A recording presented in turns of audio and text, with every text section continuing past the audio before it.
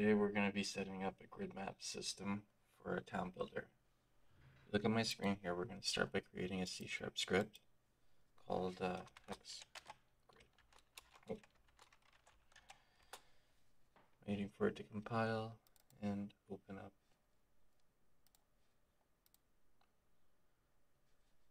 There we go. Once we have it opened up, we're just going to set a few variables with this. So instead of a public class, we're going to get rid of this and change class to strict. Therefore, we can set up our actual grid, and we're going to want to assign a few variables. So we want a public int columns. So we're just going to make this a lot faster. Rows, radius, height,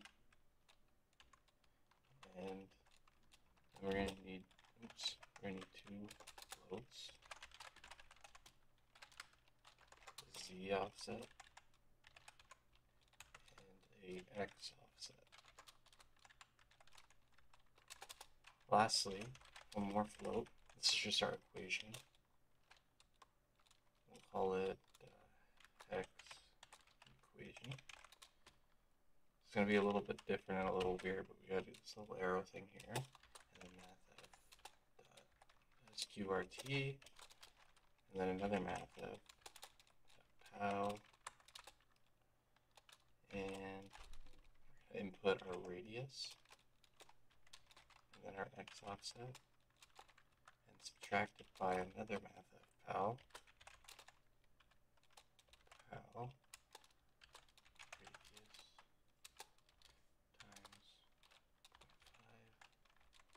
And this number right here, the 0.5, is going to change based on your, when we're going to get to the blender modeling, it's going to change based on that. And then lastly, Z offset. And my bad, it's not an and, it's times. That's our main equation here. And we're going to need to go back into Unity and create another C# script. We're going to call it Hex Map Builder. Sure.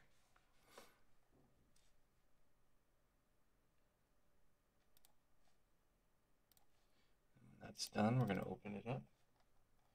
And again, this is going to stay mono behavior. We're going to create a few variables here. So we're going to need a public game object for a hex prefab, which we're going to create in a minute. We're going to need to reference our struct hex grid.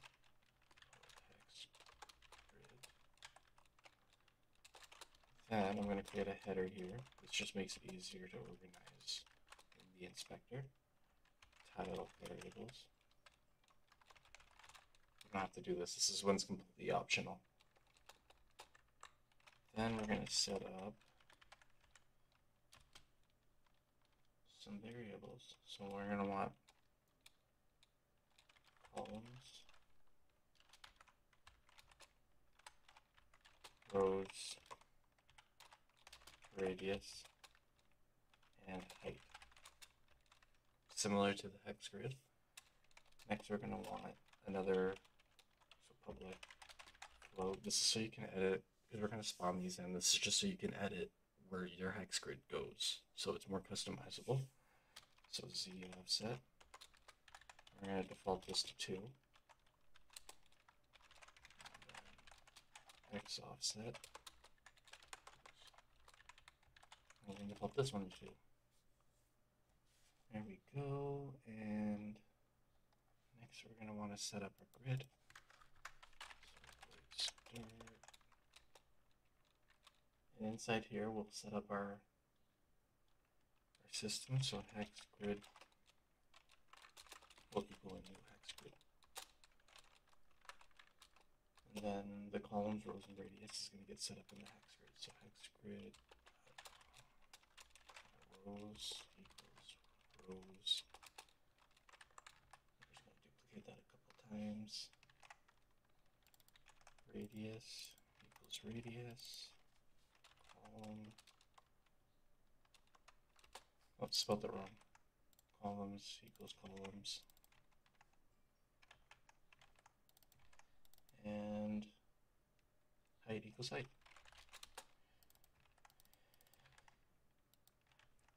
Cool. Okay. Now we want to create a void to set up our hex map. So void set up map. We're going to want to reference this in the start function. So set up map and then just close it up. And let's start building it.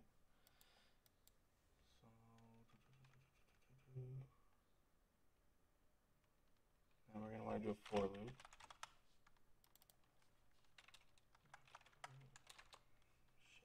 Sorry, I equals row. Just to make it simple, and we want to make sure that hex grid rows. Next, we're going to create a float over here. We're going to call it get offset. This is just because hex maps are complicated. They're a 5-sided tile, and they can't be as simple as a cube or a grid where it's just right above the other. They're kind of diagonally placed. So this will help with that. Spelling again, sorry. And then this equation is going to be, int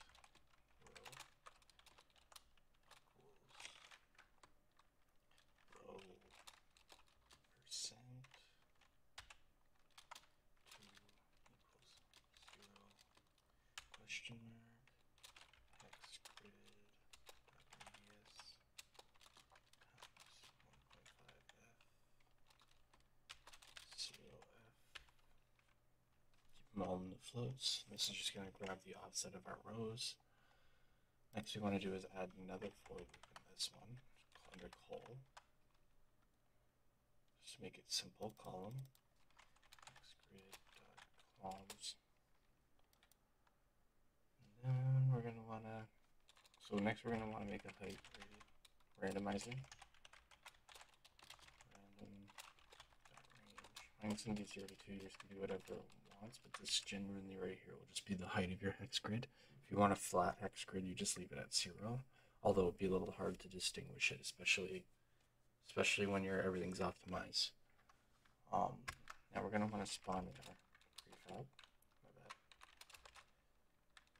I'll call this one hex equals instantiate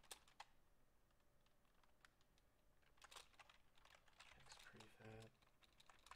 And we're just going to try and set the position directly here by doing this. Factor 3. Next we're going to do hex grid dot radius times 3 times col plus we're going to get our offset, put in our row. Then our height is just going to be the random number that we generated earlier, so height randomizer. And then lastly, our C coordinates will be hex grid, row times our equation, so hex grid equation. Then our rotation is just going to be quaternion identity. And that is that for that. And if you wanted to make this organized into a folder, you can just put in parent and then whatever transform you've assigned, but we don't need to do that right now. It's not completely necessary. It'll just be a little less organized. And then that should be it. I believe that's it. So just give me a moment. I'm going to go test it out and see if it works fully. There's the last few touch-ups I forgot to add in here, and we're going to get on that right now. So at the top, I forgot to reference the offsets for our actual grid map. So we're going to do that right now. So grid map grid.x offset equals x offset. hex grid dot c offset equals c offset. And then two more things. So I made a mistake here. It's not quaternon.identity. It's quaternon.Euler, and we want to rotate it to 90. And this might actually vary based on the model that you use for a hex grid. I'm going to show you the model I use and show you how I made it. And lastly, we want to set up the scale just to make sure everything works fine. So hex transform.local scale equals new vector 3 hex transform.local scale.x just to make sure. We're going to do the same to y and z. Just give me 1 moment here. We're going to copy that. Z is going to be a little bit different. And also, if there's a little equation here, you just multiply by hex grid by dot radius.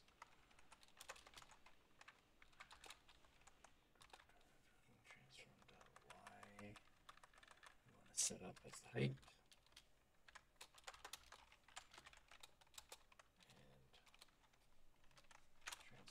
Set times hex grid dot radius as well. We just want to minus it by 1. That's the only difference. All right.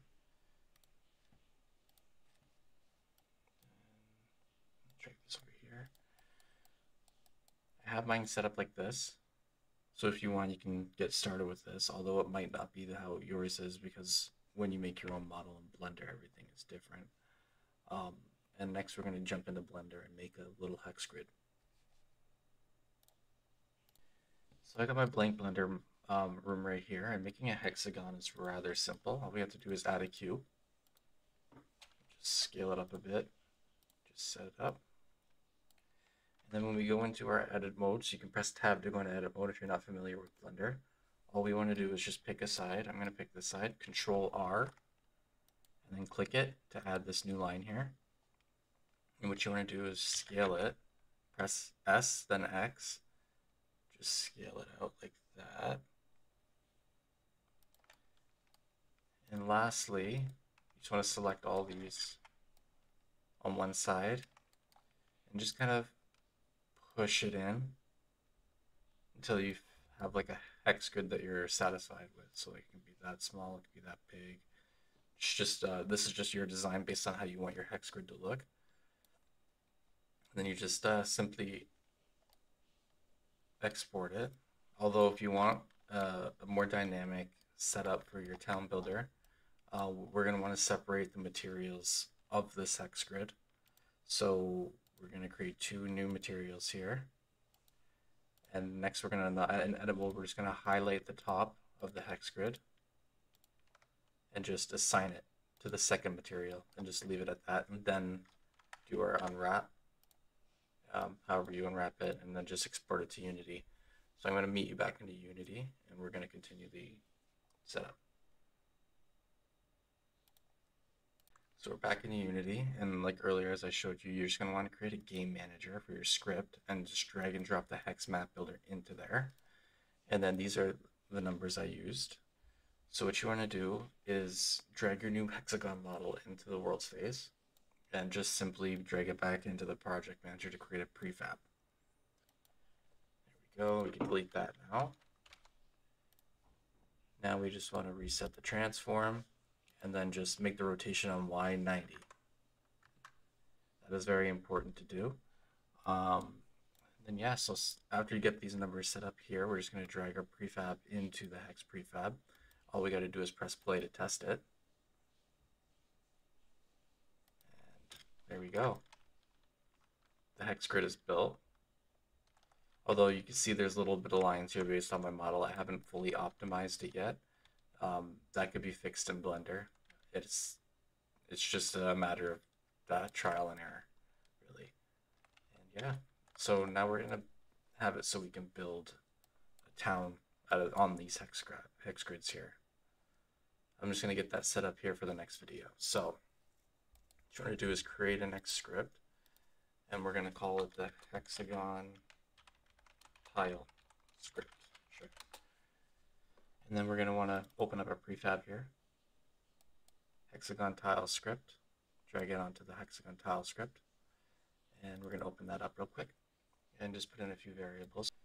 So inside our hexagon tile script here, we're going to delete the two functions, and then we're going to reference our renderer, rend, and then we're going to grab two materials, and these materials are going to be called not selected and selected. We're also going to want a bool, to reference that as well, so it is selected. This will be for the next video, but it's very, very important. And then lastly, a material array called mats. Alright. So in our start function, we're going to want to set up some variables. So rend will equal get component renderer.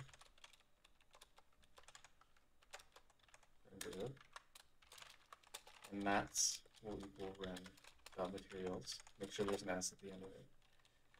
And now we're going to want to create some functions. So this is a Unity built-in function. It's pretty useful. It's called void on mouse enter and void on mouse exit. So this basically detects if your mouse is over an object, like iPointer for UI, basically. It's a little different though, and there's some restrictions I'll go through in a minute. First, we're going to set up the script. So is selected is going to equal to true. And then down in exit, it's going to equal to false. And we're just going to want to have a visual for what happens when we do actually select it. So mats 0 equals selected, and rend dot materials equals mats.